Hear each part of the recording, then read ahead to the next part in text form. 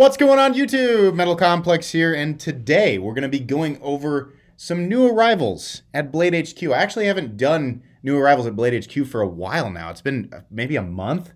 So yeah, let's look over this stuff. Metal Complex, why would we need to sit here and watch you do this when we can just go to BladeHQ's new arrival page and do it ourselves? You can, you're right. You don't have to sit here and listen to me. In fact, for your convenience, I will link this page directly at the top of my description, right down under this video. So you can click this page and you can go through it yourself. Or you can stick around and listen to my commentary. I'm going to point out things that I think are interesting. I will link some of the things that I think are super interesting individually down below so you can go right to them. Of course, you can also go to this page and find them for yourself. Either way, links are down there if you want to use them. Thanks to my generous patrons who are supporting me. There's a link for Patreon down there as well. And please make sure to follow me on Instagram at metal_complex. So I'm recording this at, it is 11:48 Central Standard Time on Friday, November 5th. You guys are seeing this on Saturday, probably Saturday morning. So if there's more stuff, there might be more stuff here now. But this guy just dropped. I posted on my community tab. I said, hey, I noticed that this populated on BladeHQ. And people said, yeah, actually on their Facebook page, they said it was going to be Friday at 10 Mountain Time or 11 Central for me, noon Eastern, right? So this is pretty cool. M4 Native Chief. It might still be around by the time you guys are watching this. That doesn't look like they're flying out of there, but this is a good knife. It's a gigantic backlock. 9 inches overall. This is I've reviewed this knife. It's a good knife. I recommend the design. If you like M4 and Jade, well, there you go. You can get it for 170 bucks. I don't think that's terrible. I know people are Spyderco pricing. It's really compared to some of the other brands out there that are really like hammering down the prices and just trying to sell us ridiculous stuff for a ridiculous price. Like no, Spyderco's not anywhere close to that in my book. The Civivi Brad Zinker bow. I believe I have reviewed this. It is a good knife. Is this something different? Did they do something different with this knife? Or is this just the actual release? No? Okay. $65 Nitro V. Straightforward, simple, minimalist EDC knife. Nitro V is a great steal for 65 bucks. In fact, Nitro V is a great steal. It's kind of like how I feel about CPM 154. Nitro V is just a good steal. You will see Nitro V on really expensive knives, and you'll also see it on cheap knives. It's just a good composition, right? Moving on here. The Civivi Relic, I have not handled that, I don't think. 72 bucks. Let's find out what's going on here. Nitro V, okay. We have a liner lock. Nothing too spicy going on here with Civivi at the moment. This is kind of interesting, and I have... I say Civivi. I'm sorry, with the Relic. The Relic looks okay. I'm sure it's great, right? This looks kind of interesting to me. Do we need a Civivi knife with a little multi-tool? No, but it is different. Overall length is 10.4. Really? 10.43 inches? I thought this was a little tiny guy. Nitro V. Is the tool made out of Nitro V as well? Cool clip. It's a front flipper? Is the tool a front flipper? Oh, is it? Yeah, I think so. Okay, that's kind of neat. I mean, again, do we need it? No, but is it different? Yeah, I mean, you know what? 72.25 Nitro V. There's a little tool. Okay, yeah, save your knife for those people who are like, my knife's my screwdriver and it's my hammer, it's my boat anchor, it's my grappling hook, it's my kitchen sink. Dumb. Use the tool. There's a tool on this one that you can use, right? Oh boy. I'm sure I just made a bunch of people mad. The Wii Smooth Sentinel. It's a frame lock. Let's take a look. CPM 20 CV. This has got to stop. This stamped out clip thing on a $200, like the knife looks good. And it's not just Wii who's guilty of this.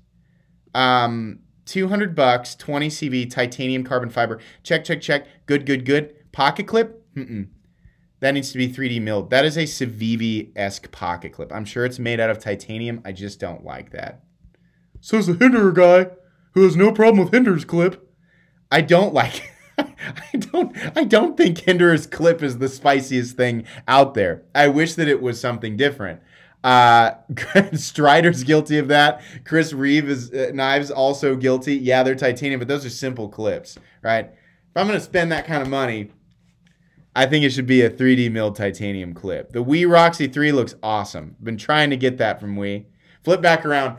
Wii, I know I just said nasty things about your pocket clips, but I'd really like to review one of these.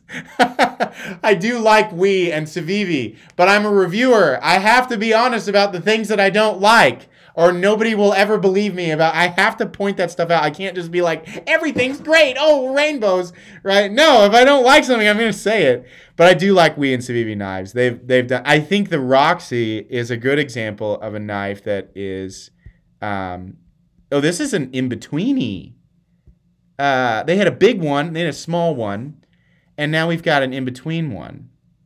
Yeah, this is a cool clip, right? Doesn't make the most sense in the whole world. I also wish that, listen, CPM S35VN is a fine composition, right? Makes us all feel better, even though like, it's funny, like in some situations, S35VN might actually be better, depending on the use, than a steel like 20CV. But at $230, 20CV makes us feel good, right? That's what it's all about. Scratching that itch and having the itch go away. You don't want to be left itchy. S35VN is fine. We're seeing it on, it is still a super steel, right? As much as I hate using that word. We're just seeing it on less expensive stuff, right? But you just made an argument about Nitro V. You'll see it on more or less expensive things. I don't know. It's weird. It's weird how the brain like picks and chooses what it wants to, how it wants the puzzle to fit together, right? Metal Complex doesn't know how he feels about S35VN is what you should take away from this. S35VN is a great steel. I wish that it was 20CV just to kind of get in line with the $200 production foreign frame lock thing, right? 7.2 inches. I would imagine that will work out well considering the ergonomic lines of this thing. I love the opening hole. I love the kind of pseudo Strider kind of look, but it's still doing its own thing. And I love that they put a 3D milled pocket clip on there. That's great. Okay, let's go back. Have much faster internet, guys. Internet much faster now here. The Red Horse Hellraiser, which I reviewed and actually really liked.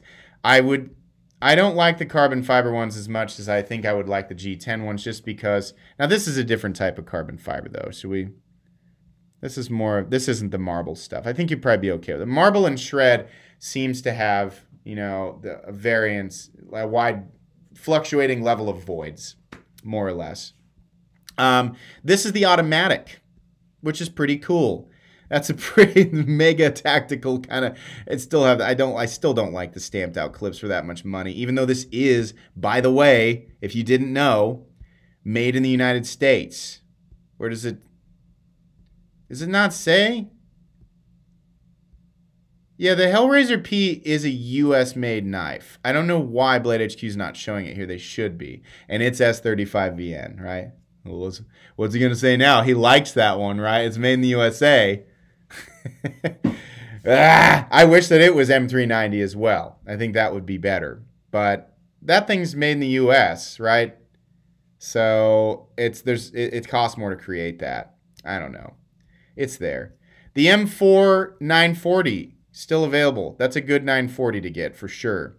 Victorinox SD Classics, if you like the see-through, you know, colored. If I was going to buy one of these, I would buy a color. What color is this? Polluted Beach? Hold on. Get out of here. What color is this? Well, tan. It looks like cream of mushroom soup. Okay, maybe that's your color, right? Maybe that's your color. All right. Boost Blade Smoke 2. Looks interesting. I made a post about these the other day. These were really, the Boost Blade Smoke was really popular. I've not handled the 2 yet. Looks nice. The first one was nice, so there you go. QSP Parrot. I've heard a lot of people talking about this one. Yeah, that's $28.85 for 3 inches of D2. Sure, you can't, this is fine. Here's the type of knife where I'm like, yeah, simple clip, no problem. I don't have a problem with that. This looks like a nice knife. If you're on a budget, you want a nice knife, QSP. Go for it. I don't think this is a new model. People have just been asking me, like, are you going to review that? That's a pretty straightforward knife. I will, but that's like a 10-minute review with me going, this seems pretty good. I can almost guarantee that's how it's going to be. 20 CV Kaiser Azo Vanguard bed glitter 20 CV. Yeah, okay. The bed glitter is a great model. 20 CV for 99 bucks is pretty straightforward. Yeah, that's one of the better deals on 20 CV out there right now. And it's also the reason where I'm like, you know, why can't we get the more expensive stuff in 20? Like Kaiser can do $100 bed glitter in 20 CV, right? That doesn't mean that I'm saying that all knives that are, you know, that are in 20 CV should be under $100. People have a really hard time with the whole materials equal value thing. There are so many other elements that go into a knife than just the materials. This knife, titanium and M390. Why 700? Should be 100 because Kaiser bed glitter also 100. 20 CV, same thing, same value. No, that is not how that works. Different amounts of time and energy and human involvement go into knives. So you're, you know, relating a small shop to a big shop, a shop that is foreign, you know, if you live in the United States, or a shop that's here in the USA, right? If you've got 100 people working on knives, or if you've got 2 people working on knives, right? The materials, of course, your machines, the cost of your, all of that. There's so many things you have to factor in. So you can't, it's not a static value system. Flightanium crossfade scales for the mini bug out. So I have some right here on my bug out. You guys, if you want to, you can watch me assemble it. These fit together perfectly, and they are very nice. For 64 bucks, yeah, make your mini bug out titanium. Or for $40, make it micarta. Or for $60, kill the whole point of the mini bug out and throw the balance off with some super heavy. I mean, you know, whatever. It's your money. Do what you want, right? If you think it'd look cool, then do it. I've done that before. It's fun. I gotta admit, this looks interesting. Boker can be really hit or miss in terms of fit and finish. Oh my gosh, they did a carbon fiber one. I did not know that. Is that marble? Is that, hang on. Oh, it's a G10 shredded black carbon fiber overlay G10. So it's that laminate stuff. All right. Well, it doesn't look very good. I gotta admit, it doesn't look very good. Speaking of things that just don't sit right with the eyes.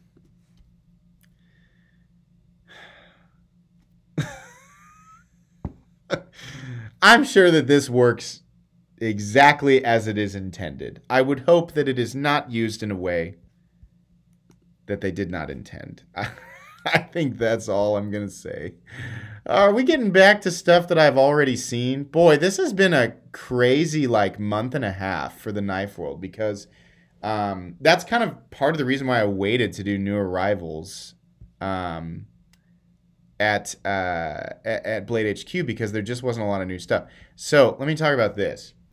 This initially, now I handled a custom one of these a long time ago. You can go back and check out my review of the Jason Clark custom Spanish tip razor. I thought, I was like, okay, so Bestech did a production version of this. All right. This is really nice. It's very nice. Now, obviously, you know, we've gone through the phase of the knife world where everybody was into the cleavers, right? The flipper cleavers. Obviously, you know, for a lot of people, that cleaver style blade is going to be less utilitarian for general EDC. This is something that you pick up just because you like the look of. There's nothing crazy going on here. There's nothing like overly, you know, innovative going on here. It's pretty straightforward. It's a titanium liner lock with actual titanium bolsters. There's a steel lock bar insert on the titanium liner lock. There's a 3D milled pocket clip, micarta, and you're looking at M390 steel, right? Looks pretty straightforward. If you like the aesthetic of this, you will love this knife. I unboxed it and I was like, this is freaking nice. This is really well done. I mean it. This is a cool knife. It's obviously not going to be for everybody, but you know, if you just want to carry something cool, this is cool. It's a little bit different than other stuff that we see right now, especially now that the whole cleaver phase has kind of ended, right?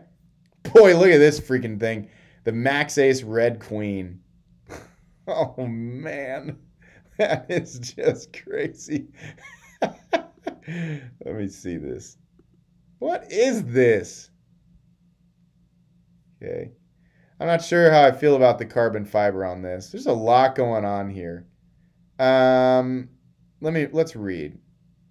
Features: satin finished blade in a hawkbill style, made from M390 super steel. Super steel! Bronze titanium handle with gold accents and gold marbled carbon fiber inlays. A lot of work, a lot of detail going into something like this, right? No, it's not made in the United States, but there's still a lot going on here. Max Ace Knives Red Queen 3 is an ergonomic folding knife. Hang on. Okay. Maybe it is. Maybe it is. Made with masterful attention to detail. There are a lot of details in there. Where the knife really shines is its superbly milled titanium handle. From backspacer to pivot to pocket clip. Its hawkbill style blade, is fitted with a pair of titanium catches that fit seamlessly together. They facilitate rapid blade deployment right out of the pocket if you choose to snag them on your pants. Okay, so that's what's going on here. I mean, okay, you know, that's fine. It looks like it's well made, and it's just crazy looking. But you know what? I'm glad stuff like this exists. We got too much boring stuff going on in the knife world, right? Now, they didn't reinvent the wheel here. You know, we got a pseudo Emerson wave. I've said pseudo twice in this video now. Ugh. Is that his new word? Look at the over travel. They use this thing. There's a lot of, you know, it's almost like they borrowed some ideas with Kershaw's weird space garbage plating system. But, you know, it's neat. So can this be like removed? This whole thing? Is it an inlay? Or is it like a separate, not an inlay? I don't understand. Okay, let's keep reading. This folder is a well-built masterpiece with unique flair and some serious utility. There's some serious flair and utility going on in the description here. But you know what? I've seen some cool stuff come out of Max Ace. And of course I love BladeHQ. I'm not mocking them. So okay, if you like it, there you go. It can be yours for $300. Yeah, I think we're probably getting back into some of the space where we've already looked over this. So, should we check out coming soon real quick? I'm sure there are still Microtech SOCOM Elites that are coming soon that don't have pictures. Come on. I just said my internet was fast. Yeah. Yeah. It's the same. What is this? Oh, it's a button lock flipper from Civivi. Okay, all right, hold on. Let's look at this. You got one without serrations? There we go. Jiminy creaminy. All right. How about this black one? I like that. Oh, boy. Ooh, did I look at this last time? I don't think so. Yeah, okay, 7.88 inches overall with a 3.47 inch blade of Sandvik 14C28N steel, arguably the best budget steel in existence. For 70 bucks. Button lock. Okay, I think that's neat. What is this called? The Cogent? The Cogent? The Cogent? I don't know. I don't know how to pronounce that. That looks pretty neat. Well, there's something for you fidgety folks who like Civivi knives. I will definitely check that one out. You know what? I think that's going to be pretty much it today. This is always fun. There's new stuff here just now. ProTech custom SBRs. Oh, these will probably be freaking gone. Right in the middle of a video. These will be gone before you guys see this. I'm sorry. I refreshed the page and they had new stuff. Those are kind of neat. All right, we'll look at them here real quick. I mean, it's pointless. I mean, maybe they'll still be here. I don't know. Check. Those are an S35VN, but and this is a US automatic, so a little bit different pricing system. What on earth is going on with the... Are these titanium? Blue chevron micarta. The ProTech SBR is a smaller, lighter, blah, blah, blah, blah, blah, blah. What is the material here? Maybe it's aluminum. Maybe I just got confused there. I bet this is aluminum, and then they have some interesting... this is just interesting micarta. And then you have the pearl inlay. Okay, pretty cool. If they're there, then there you go. These are pretty unique. I've never seen anything like that before. So sorry, they populated in the middle of the... Why did I click on that? They populated in the middle of the video. Anyways, guys, I hope that maybe you found something that you were interested in. Like I said, there will be links for your convenience on a few of these items down below. If I didn't link the item specifically, you can simply click on the first link, which takes you right to this page, and you can go back through and find whatever it is you're looking for. I do appreciate it. If you use my links, that would mean the world to me, but as is the case, sound like a Chandler from Friends, as is always the case, that is entirely up to you. If you enjoyed this video, please leave a like. If you'd like to check out my other content, I do, of course, have lots of videos of knives that are either expensive or inexpensive that I do or don't like, so check those out. And if you enjoy all my content, go ahead and click on that Metal Complex logo right there and subscribe because there's definitely more coming. Thanks again for watching, everybody, and have a great day.